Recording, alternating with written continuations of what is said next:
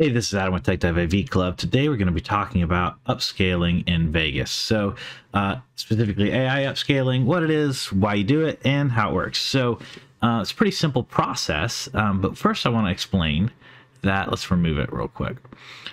This is an old video of me and a friend of mine, and I'm eating a sandwich. That's me from a long time ago with crazy hair. So this video is only 720p.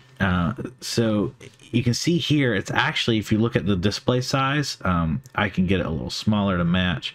It's 720 by 480.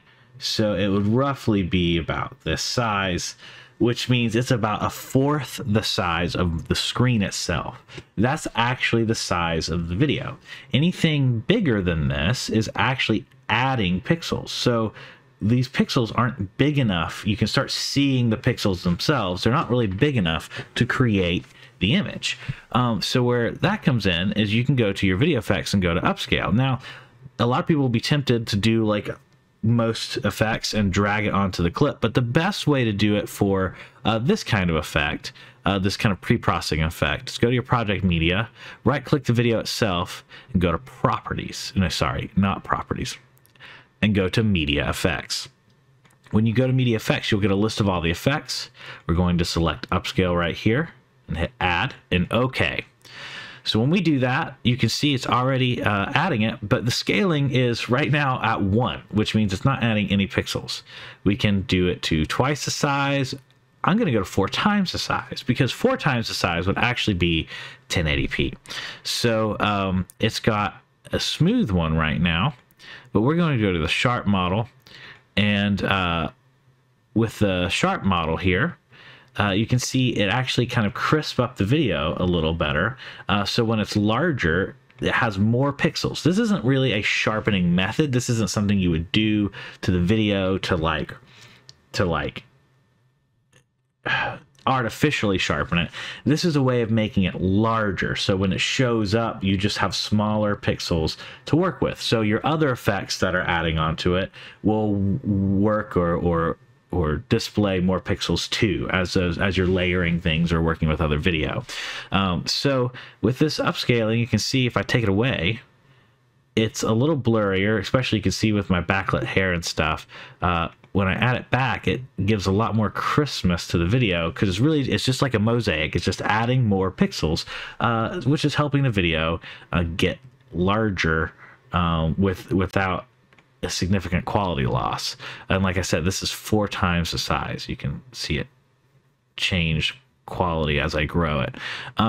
So what smooth would do is smooth is more worried about trying to smooth the colors.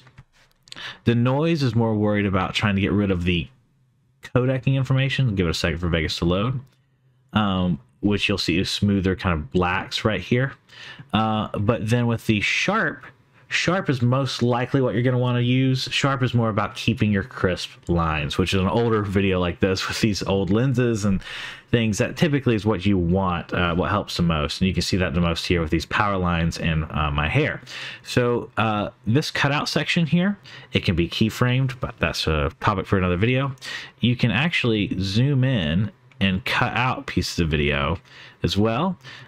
With this effect, we're not going to do that. I'm going to zoom back out, because this is actually a small video that needs to have more pixels. But there are situations where you have a video that's got plenty of pixels, but you want to crop it and add more pixels back. So like get rid of re-add the pixels you're getting rid of by cropping it. So that's an option for this, but it's not something we need for this effect right now. So this is kind of a taxing effect. I have this clip already brought down here, which is why you can see it working. But again, remember, you add it to the project media itself, which is a little different than normal. And when you do that, you're ready to go. But it will be a little taxing on your video editor to leave it like this. A lot of times it's better to go ahead and render it out. Now you can render it out as a lossless codec. You can watch my codec video if you'd like.